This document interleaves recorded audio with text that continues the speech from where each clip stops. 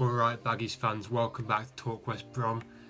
And just so you know, Romaine Sawyers is about as useful as a chocolate teapot. Oh my god, he's just so weak. He's so weak. And he's not even like Gundogan is a big physically imposing player. Yes, he was almost unplayable in the match today. He was godlike and was really stepping into that De Bruyne-esque role, stepping up to the plate. But goodness me, Romaine Sawyers having a terrible game. The goal where the flag was raised and then the ball was put in by Cancelo. Okay, on one hand, the flag goes up and players for ages have been drilled into their heads to stop playing when the flag goes up. But you need, especially at the top level, to play to the whistle. And it's embarrassing that the whole team pretty much just stops. It's like, Cancelo's got it now. Oh, it'll probably be alright. He'll probably put it wide. Oh, it's back in that. 2-0 down or whatever. You know what? It's not good enough. Like, not only are our players not technically or physically good enough in the Premier League, they're not mentally there. They haven't got the cutthroatedness to thrive in the Premier League. They haven't got that clinical side to them. It's not good enough. You get punished in the Premier League for these silly mistakes, for being lily-livered.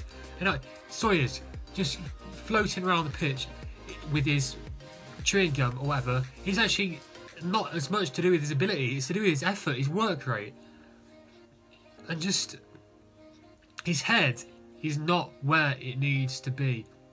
I don't know why he's been starting for us. You know, Gallagher on the bench.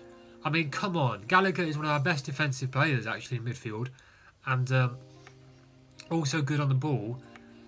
And you've got to question what Sam Allardyce is doing, starting Sawyers over Gallagher for this game. I think it's absolutely insane. Absolutely insane. Because Sawyers isn't going to do anything to stop the rampaging Man City attacks. So it's really hard to fathom. I mean, you bring in Sam Allardyce to, you know, be better defensively, and we got a 1-1 draw with Bilic. Now, yes, Man City are perhaps, you could say, in better form than they were when we last played them, but come on. You conceded like so many more goals at home than anyone else in the league.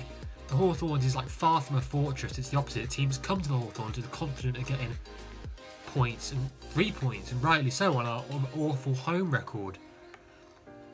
It's just not good enough. It's not good enough. And unless a miracle happens in the last few days of the transfer window, then like it'll be very tough to see us staying up. Like, if we lose to Fulham, which is obviously a huge game, then it's going to be very, very hard. Again, it's just on midfield. He's causing so many problems. Well, also, not only midfield, like people like Dara O'Shea. Like, I don't know why Bartley wasn't playing, to be honest. Like O'Shea, like Gundogan just went around him so easily. Like, it's just insane. Like, yes, Man City's squad a lot more expensive, but you can be resilient, as we ourselves showed against Man City previously. But we're just so naive, and that naivety and just weakness is really, really, really costing us this season. It's just becoming an embarrassment. A lot of players, yes, playing above their level, but the mental side of the game is just not there.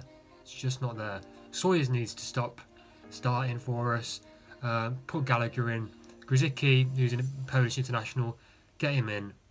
Maybe we'll have a chance. I don't know. See you later.